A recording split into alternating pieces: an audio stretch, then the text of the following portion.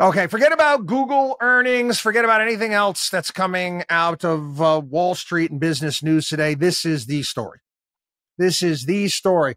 I thought Andrew Ross Sorkin on CNBC today was going to blow a gasket. The Wall Street Journal today puts out a piece. Andrew Rustica, Nick Timmeros, and Alex Leary. Trump allies draw up plans to blunt Fed's independence. So I saw this and I started reading. And basically they're talking about a group of Trump allies that basically say that Trump should be consulted on interest rate decisions when he becomes president. He should be a check on the central bank. Other things in here where they considering putting the president on the Federal Reserve Board. The Trump campaign put this out.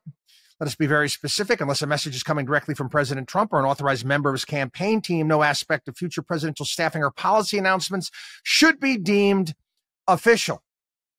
And I read through this, and I don't believe it. There is no, I'm being honest here. They don't cite, there's not a single source. They don't name a single person that's in this magical group that is putting this plan together. That's why I find it very, very hard to believe. To me, it's almost like it's a hit piece to some degree. To me, it's let's get people really, really worried and worked up about Donald Trump. I'm sorry. I find it very hard to believe it. And quite frankly, I'm a little dismayed because something like this is going to go a long way with the Biden administration. They're going to use a story like this and see, Trump wants to be a dictator. Yeah, I do not believe in publishing crap like this unless you're going to cite some sources.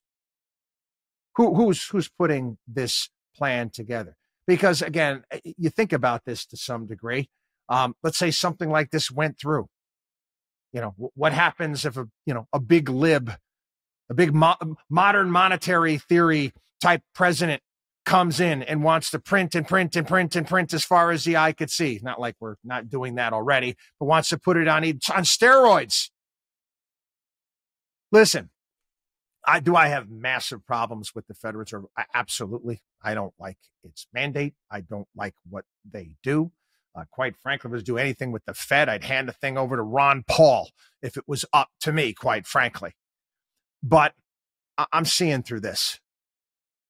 I am seeing through this. I hope I'm right.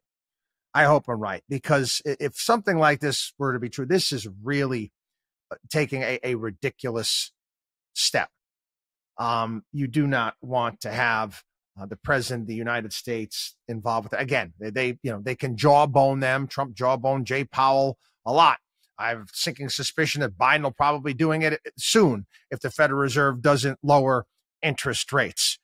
But a step like this is completely out of bounds. I think the Fed's mandate should move more towards, fiscal policy and balancing the budget.